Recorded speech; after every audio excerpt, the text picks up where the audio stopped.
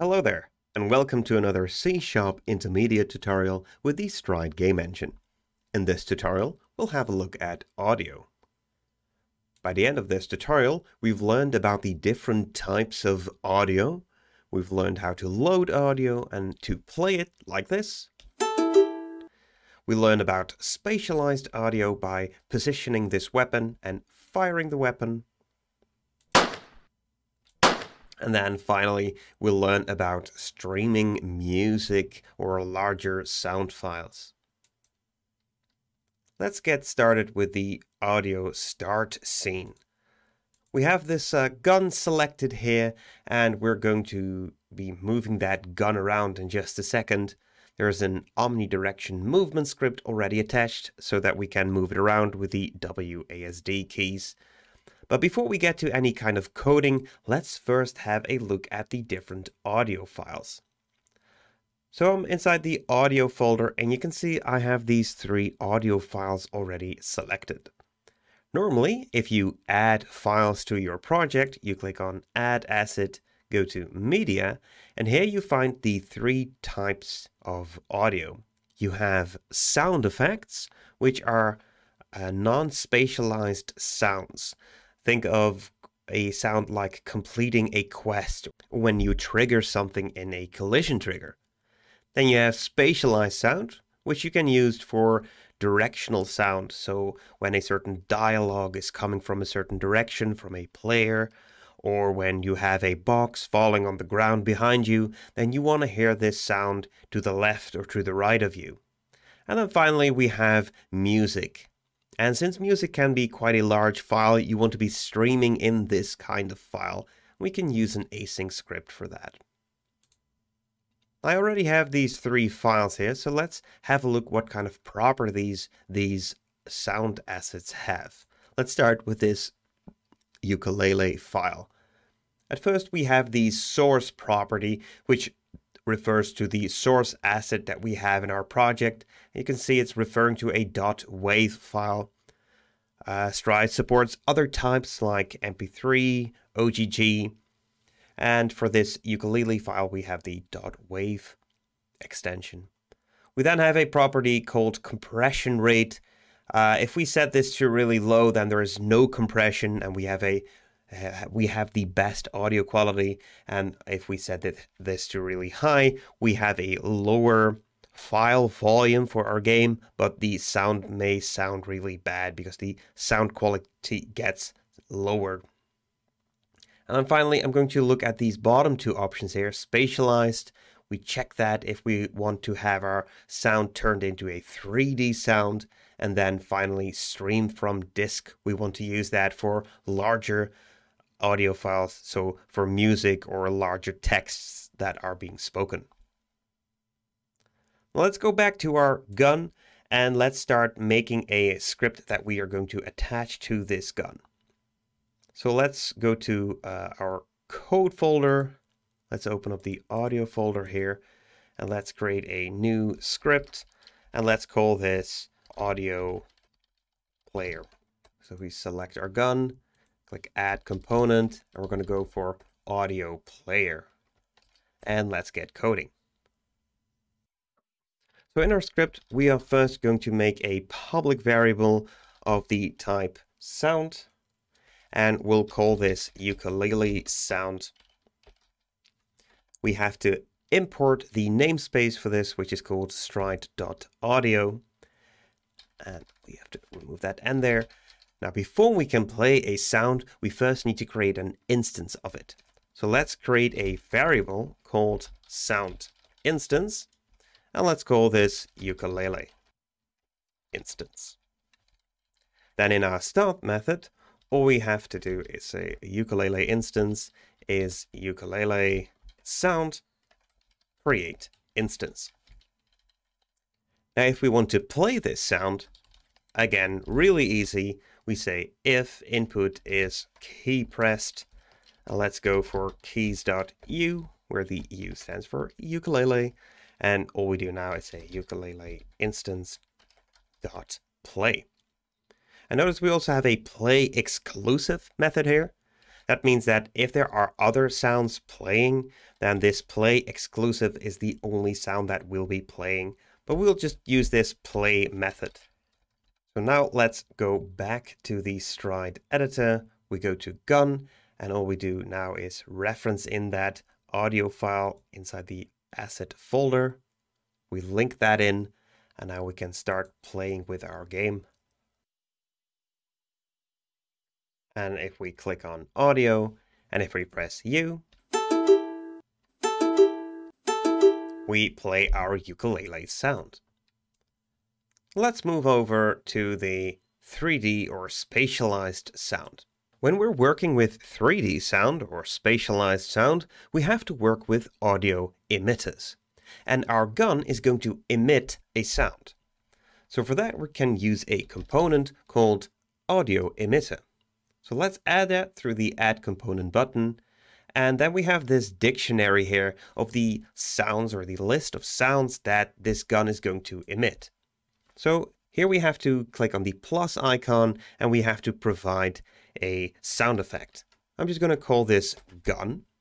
And then I'm going to link in the gun shot effect. The options below here, HRTF, directional factor, and environment, those are properties that are more used in use cases where you have a VR headset. So if you have an environment with a small room around you, let's say that you would be in some sort of a building, you would set the environment, use HRTF for sound that is above and below you, but that really works or only works in a VR kind of setting. So we'll be skipping that for this tutorial.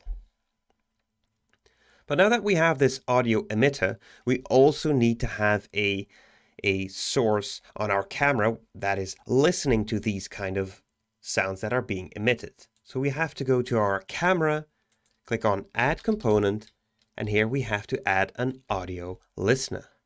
It doesn't have any properties further. It just tells the Stride engine that this is a listening point and that the 3D audio that is playing by these emitters, by our gun, that it needs to be picked up by this audio listener.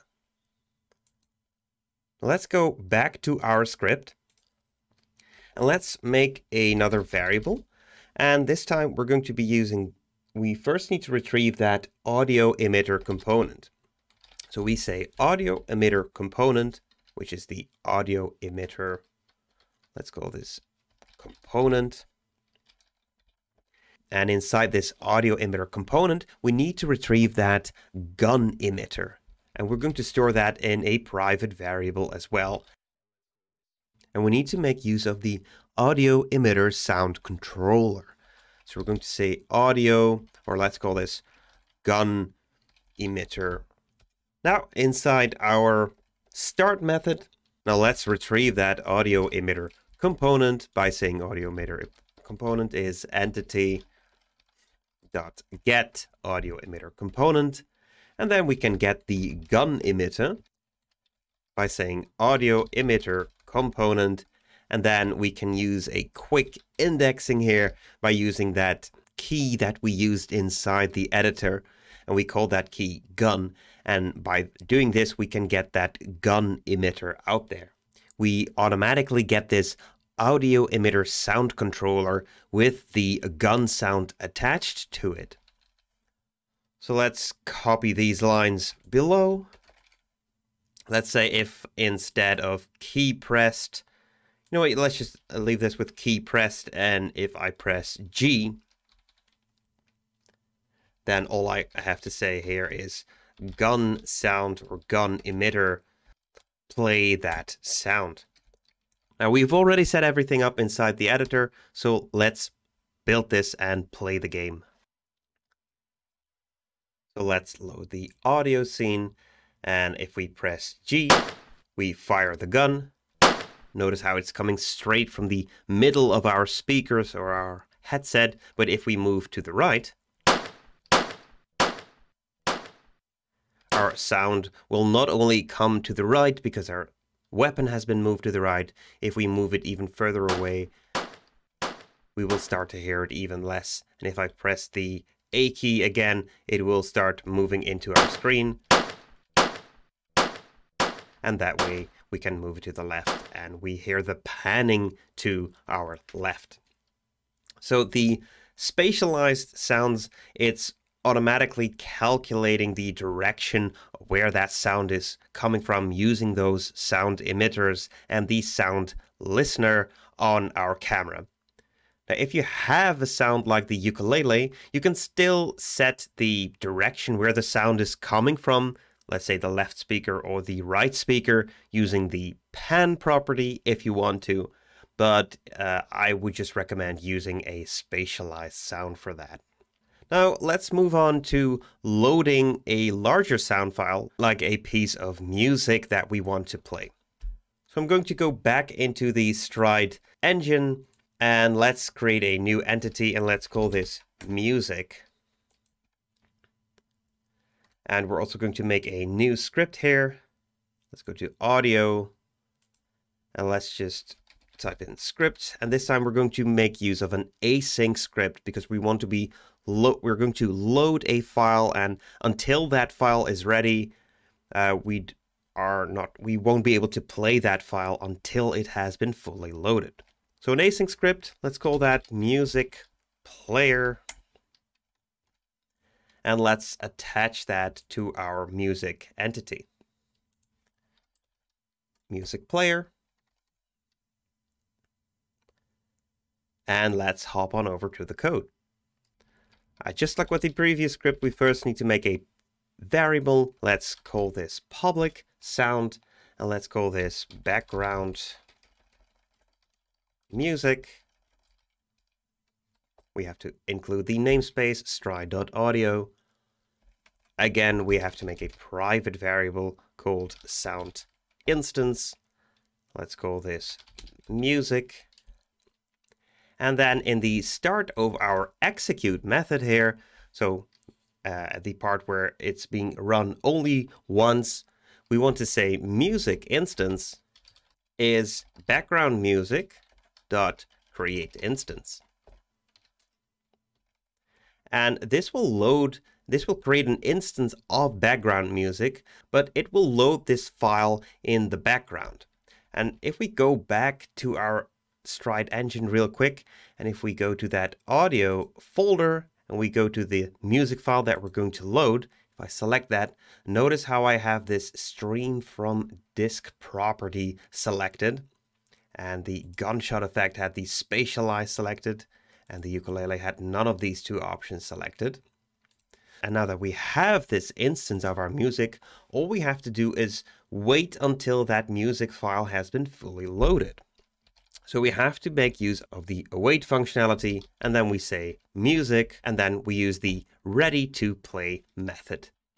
Inside the while loop, we're going to be checking the spacebar key, and if we are playing our sound, then we're going to pause our sound, and if it's already paused, then we simply want to continue playing. So we're going to say input is key pressed. Let's use keys.space. And and inside this if statement, we are going to say if that music instance, if music.playstate equals the playstate.playing, then our music should pause. And otherwise, we'll say music.play.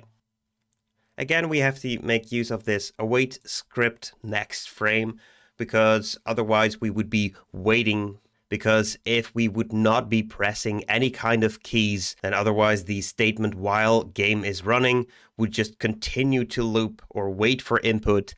And since there is nothing happening else inside this while loop, our game would be frozen. It would be stuck. Let's go back to the editor. Let's select music, and all we have to do now is load in that file into our property, and let's give our game a spin.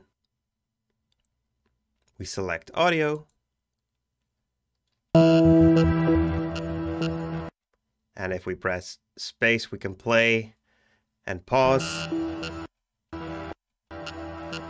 and it will simply continue where it has left off if we unpause our music.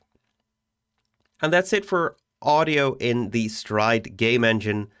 Hope you've learned something, and I'll see you around for the next tutorial.